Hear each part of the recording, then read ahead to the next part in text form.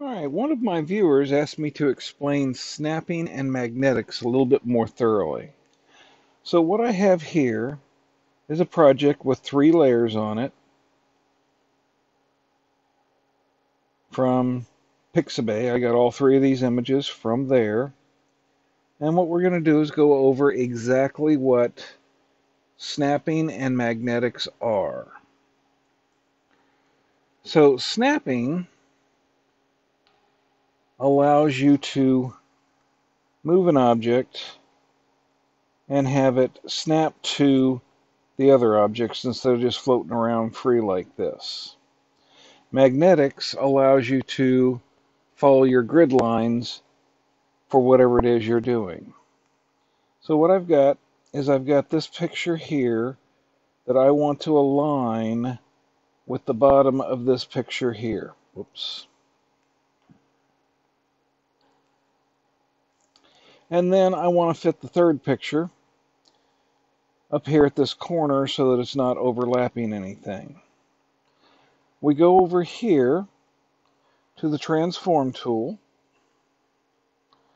and then if we look down here where it says snapping and tap on that, snapping is on, but nothing's showing there. And that's because we have distance and velocity. Distance controls the distance in pixels in order for your object to snap to it. And the velocity is how fast you have to go in order to avoid that distance. So if I set the distance here to 20 and try to move this object, nothing's going to happen. And that is because the velocity is set to none. If we change this velocity to 1.6, which is where I like it, and then we move this object, if we move slowly, you'll see these lines appearing. And let's make life easy. I'm going to turn off these other 2 layers. And you can see this yellow line here, and this one here. This yellow line is snapping from left to right, and this one is the snapping up and down.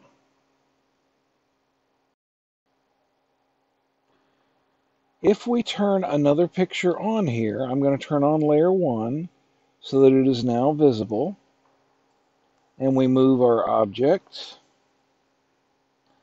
you will see that you can get this blue line, which is the snap to object line.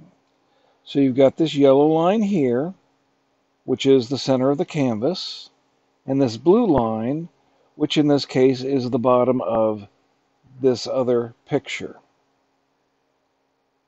And you can snap to the middle of the other picture, the top of the other picture, or the bottom, just like you can on the major canvas here.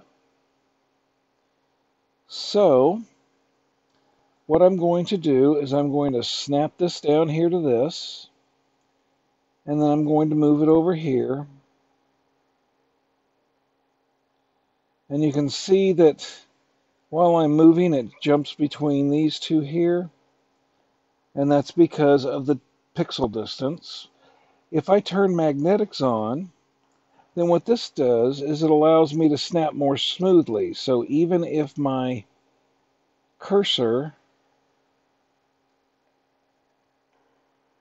or my stylus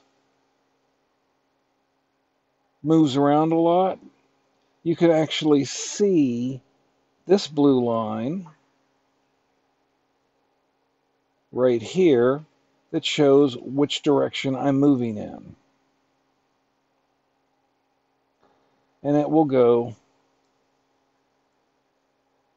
in many different directions. So that's what magnetics does, is it's left, right, up, down, 45-degree angle, 15-degree angle, all that good stuff. Let's turn on picture 1 again. And I'm going to align this to the bottom of its picture. And I'm going to make sure that it slides over here. You notice how it jumps to the edge there. That's the distance again. If I want it to be halfway between there before it snaps, then I simply come over here to snapping and change the distance to 10. Now, whenever it's going, I can get it closer to the edge before it snaps. And there we go. Now let's take layer 3, and what I want to do with it is I want to move it so that it matches the edge of this, and then I want to resize it so it matches the edge at the top of this one. So first thing I want to do is I'm going to match it right there. You see that blue line right here? This is the one that shows that it is matching the edge for the architecture drawing. And then if I move it this direction, you now add a line here which shows that it is aligned to the picture here in this bottom left corner. So now I'm going to grab this handle right here at the bottom right, and I'm going to resize this way. See how it snaps here? It's now equal with the architecture. We do this, and it's equal with the picture.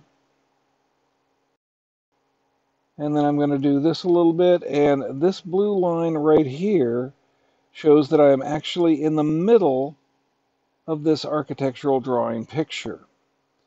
So now I've got it snapped to exactly where I want it to go, and it's nice and even. And I can show my client, okay, this is a church. Here's the blueprints. Here's an elevation of the inside. And this is the block in the city that we're going to tear down to build this church.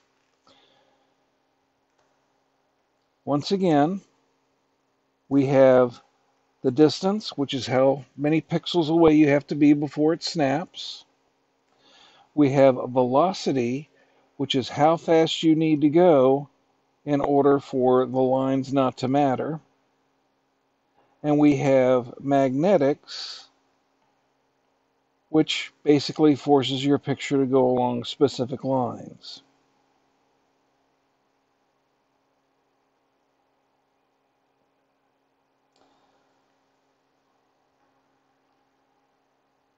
All right.